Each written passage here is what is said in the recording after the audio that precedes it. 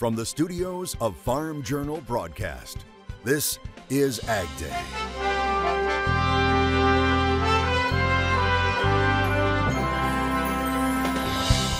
If trees could talk. They needed long, straight timbers for the kills of the landing craft. The important role this forested area played in helping to turn the tide of World War II. Another day, another record. How much higher could gas prices go? And the pork industry takes preventative measures. We think that prevention is the best practice. How it's working to keep diseases out of the herd as Pork Week continues right now on AgDay. Pork Week, paying tribute to the pork producers who bring lean and nutrient-rich pork to your table. Coverage brought to you by Merck Animal Health and the National Pork Board. Good morning and welcome to AgDay. I'm Michelle Rowe. Clinton is on assignment. Gas prices hitting another record high, knocking on the door of $5 a gallon on a national average. And diesel is setting another record high as well. AAA reporting the new highest average price of $4.95 a gallon. Wednesday marked the 12th straight day and the 29th time in the last 30 that gas prices have hit a record in the country. And in 16 states plus Washington, D.C., gas is already averaging over $5 a gallon. Diesel now topping $5.71 a gallon.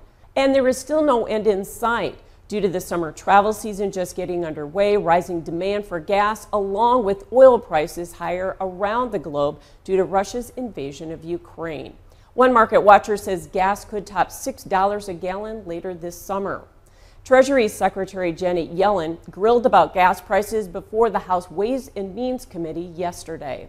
I guess the bottom line question is this increase in fuel prices intentional on the Biden administration? Because it seems to me that it is irrefutable. It is an enormous burden on American households. And I agree. It seems like it's an intentional effort on the Biden administration. The president has authorized a million barrel a day release from the strategic petroleum which is a drop in the bucket. It's a showpiece, and you know it's a showpiece. There are 9,000 permits. Secretary answer. They want the American people paying more for gas to ease the great transition. Mr. Rice, could we let the Secretary answer, please? Sure.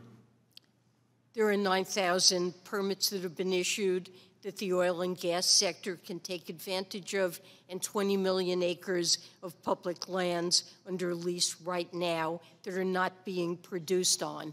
Yellen says Russia's war in Ukraine has impacted energy and food prices on a global scale, and that virtually every developed country is also experiencing inflation. She also said the U.S. needs to become more dependent on solar and wind energy instead of oil, which is vulnerable to global markets. Meanwhile, the biofuels industry says record gas prices are fueling huge interest in blending more and higher blends of ethanol. Renewable Fuels Association President and CEO Jeff Cooper says, quote, "We're seeing unprecedented interest in the wholesale market and blending sector. In E15, we're seeing E85 sales really taking off in certain parts of the country as well." He says on average, ethanol is selling for $1.30 less than gas. And EPA seems to be starting to recognize ethanol as part of the answer to high gas prices with its release of the final renewable volume obligations under the Renewable Fuels Standard. However, the reaction of the ethanol industry to the numbers has been mixed. The agency announced the final numbers for the mandated renewable fuels blending levels for 2020 through 2022. Brian Jennings from the American Coalition for Ethanol tells me they're disappointed with the 2020 renewable volume obligations because they came in below actual production. However, he says the revised 2021 numbers were more favorable with a slight increase, and that momentum built into 2022 numbers. For 2022, we are very gratified that not only did EPA maintain the 15 billion gallon blending obligation for that calendar year, but in addition to that, Michelle, they're adding 250 million gallons in terms of an additional blending obligation for refiners. He says the additional volume brings EPA into compliance with the lawsuit the ethanol industry won back in 2016 regarding the blend wall. EPA also denied the balance of the pending small refinery exemptions from the Trump administration, and Jennings says that is a huge step going forward because of the precedent it sets. A powerful storm brought damaging hail to southern Nebraska and northern Kansas midweek. Aaron Jajak catching this video of the storm west of Sidney, Nebraska as it moved in. The storm looking even darker as it came over Jay Reiner's farm in Juanita, Nebraska. Jay tells us the storm took out windows at his house and says his corn is toast, but he is hoping the beans will survive.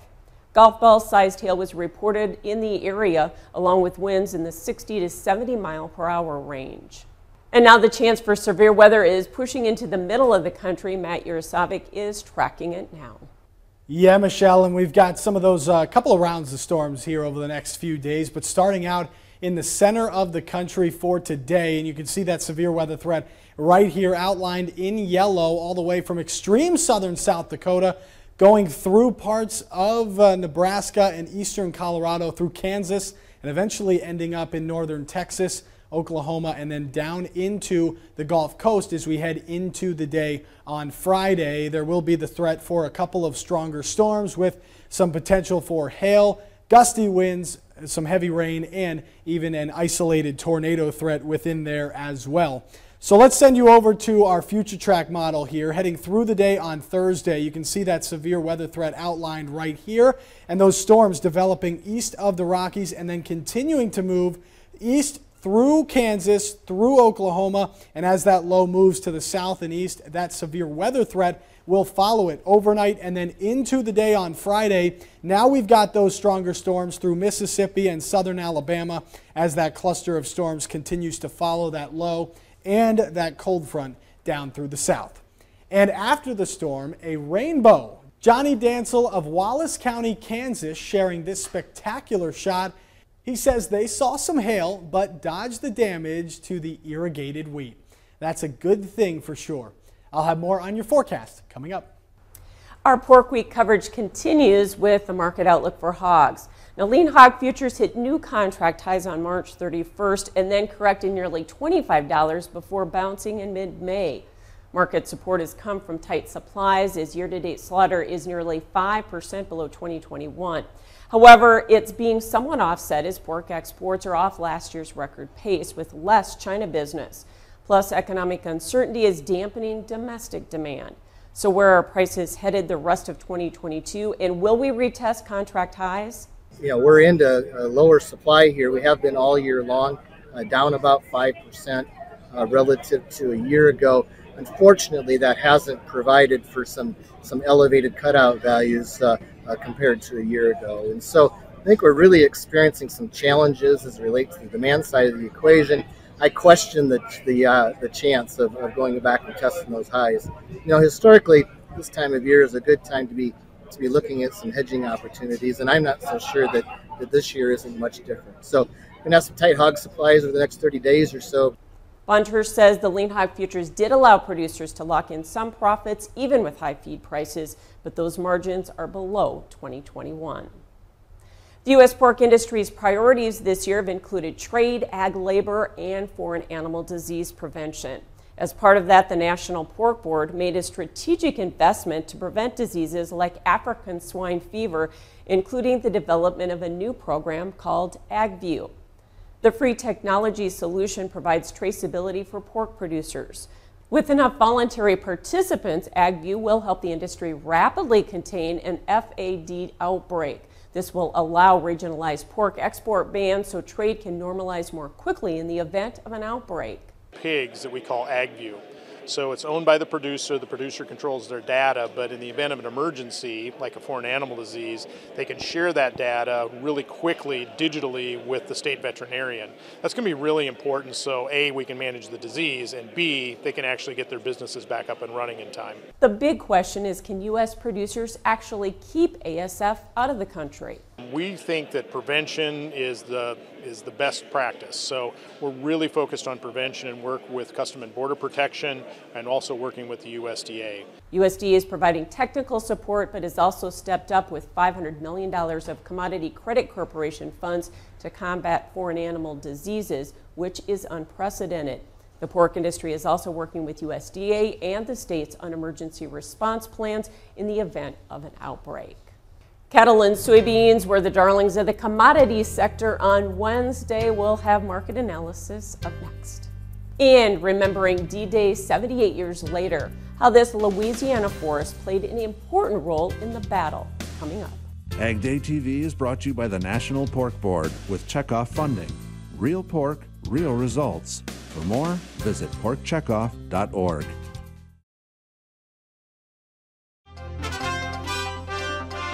Joining us with market analysis from World Pork Expo is Pat Von Church with Professional Ag Marketing. A nice up day in corn and beans on Wednesday, new contract highs in soybeans. And we've been seeing a lot of bull spreading in both markets. So kind of demand is pushing these two? Yeah, absolutely, Michelle. We continue to see firmer basis levels on old crop corn and soybeans, and that's adding to strength here on the old crop complexes. And at the same time, gosh, we're off to a really good start. And so I think that might be putting just a little bit of pressure on new crop today as we continue to experience a pretty good start to the growing season. You know, condition scores came out on Monday, and if the three big I states came in at 10% higher than their average ratings in the good excellent category. So off to a good start in the core part of the belt. Yeah, and you got to believe maybe a little positioning ahead of the report. The WASDE coming out on Friday with expectations of lower ending stocks in both corn and beans. Yeah, exactly. I think we are tightening up that old crop balance sheet, and then continued questions about what's going to happen in the region of Ukraine and what impact that might have on our exports as we try to finish out this crop year. And so we would expect to see some tightening of the balance sheet on old crop on Friday. And Wednesday was a nice up day in cattle 1 month highs, and that was kind of pushed by higher cash, wasn't it? Yeah, we continue to hear some good numbers being traded here a couple weeks out, 3 weeks out in some cases. And so we're optimistic that we're going to be able to roll this relatively firm cash market forward, and it sure has the nearby cattle market paying attention. Okay, do you think we'll go much higher here? Will we retrace? I think we got a chance to go back and look at some of those old highs, and we'll see if we can't maintain the momentum in the cash market. That'll be the key here. I'm a little bit concerned about maintaining good protein demand as we go through the summer, Michelle. So if we're going to get some additional opportunities in the futures market, I think it's going to need to happen sooner versus later. All right, thanks for joining us. Pat Von Church, Professional Ag Marketing. More Ag Day coming up. As your innovative and invested partner, Merck Animal Health is dedicated to the well-being of the swine industry and the people behind it. Merck Animal Health, driven by prevention.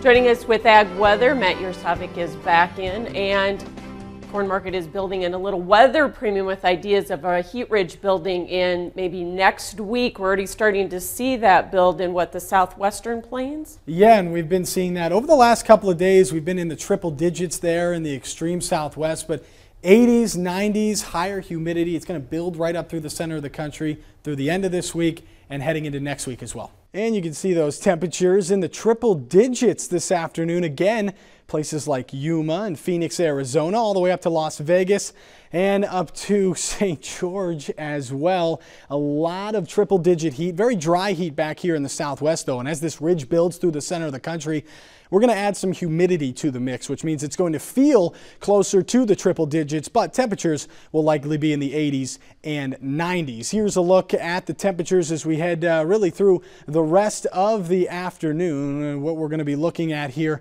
this afternoon is 80s, 90s across the deep south through Texas, and then again the triple digits back there in the west.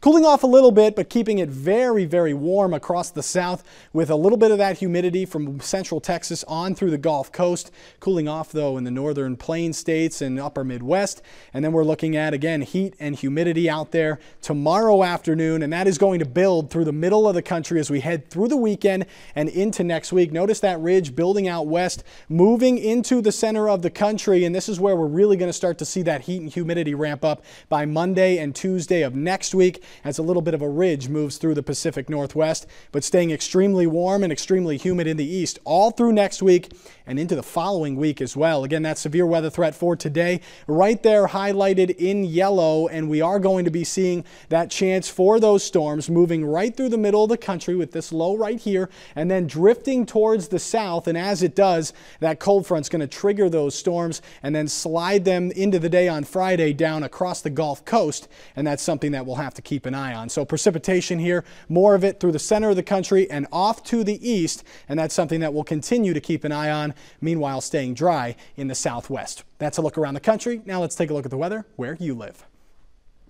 West End, New York, showers likely, a high of 65 degrees. Heading to Stapleton, Nebraska, showers and thunderstorms likely, a few could be severe, high of 82, and a high of 100 degrees, sunny and hot in Kingman, Arizona. Find farm equipment on Machinery Pete's June 21st online auction. No reserve, no buyer fees. Start bidding now at auctions.machinerypete.com.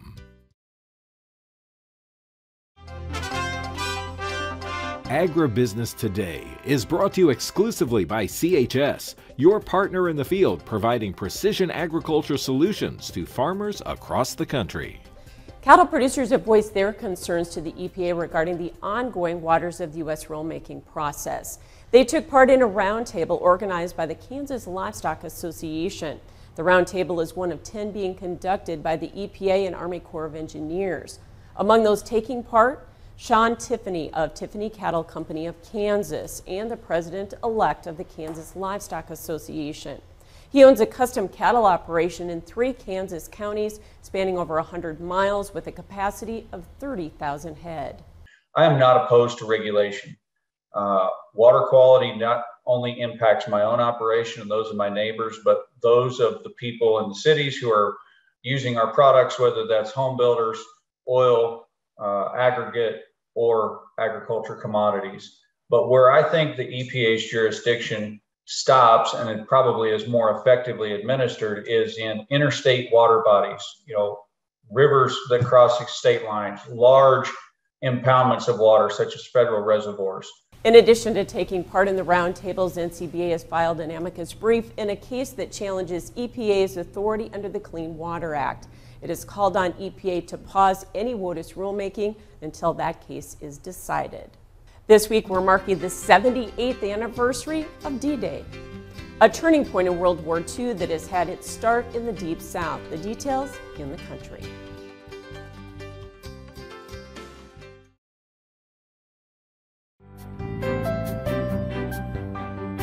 This week marks the 78th anniversary of D-Day, the massive invasion of Allied forces to stop Nazi Germany.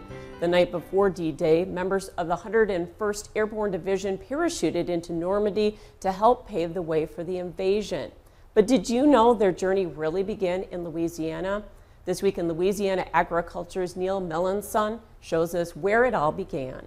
This is historic Camp Claiborne near Forest Hill, Louisiana, where once 50,000 soldiers lived with their civilian counterparts and support staff. It may be hard to believe, but right back over there was the bus station and gymnasium, where it's now all overgrown. Douglas Rhodes is the executive director of the Southern Forest Heritage Museum, which preserves exhibits about the camp's role during the war. They completed all of their physical fitness, basic infantry, all of those tactics were done here at Camp Claiborne. The picture you see here is from a visit by Sergeant Dick York, the most decorated veteran of World War I, who came to the camp to address his former unit, the 82nd Infantry Division. It's hard to see it, but thousands upon thousands of soldiers were lined up right here, where now there's only wood. Louisiana agriculture also played another role in World War II. The straight, longleaf pine trees were perfect for the keels of the Higgins boats, which brought the infantry that trained at Camp Claiborne ashore in Normandy. This is the old mill where those trees were processed. They needed long, straight timbers for the keels of the landing craft. And so they put in an order with the Southern Forest Heritage Museum, and they furnished the keels for the boats that were being built in New Orleans, the landing craft that were being built in New Orleans. As you can see, there's very little left of historic Camp Claiborne. In fact, this road that I'm walking on is one of the few things original to that time. However, the soldiers that walked this hallowed ground went on to liberate Europe, forever preserving their sacrifice, as well as this corner of Louisiana, in history. Reporting from Camp Claiborne in Kisatchie National Forest, I'm Neil Malasaw. And our thanks to Neil and This Week in Louisiana for that story. Thanks for joining us this morning for Ag Day. For all of us here, have yourself a great day. It's time to sign up for the 2022 United Pork Americas Conference in Orlando, Florida. Register today at unitedporkamericas.com and join us September 7th through the 9th.